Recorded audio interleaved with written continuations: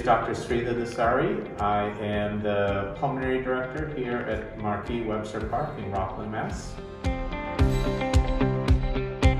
This is the first step for the patient when they leave the hospital. They're coming to the hospital from an acute hospitalization, and then this is the first step that they have to go through to get home.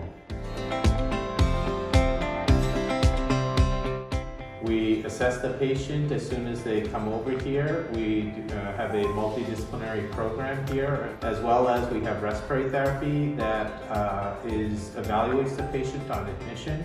We also have physical therapy that evaluates the patient on admission as well. And they do certain evaluations or measurements based on our program protocol that I've established, something like a 6-minute walk. So basically, if the patient is able to walk for 6 minutes, we measure how long they're able to walk, how far, and as well as how much oxygen they might need.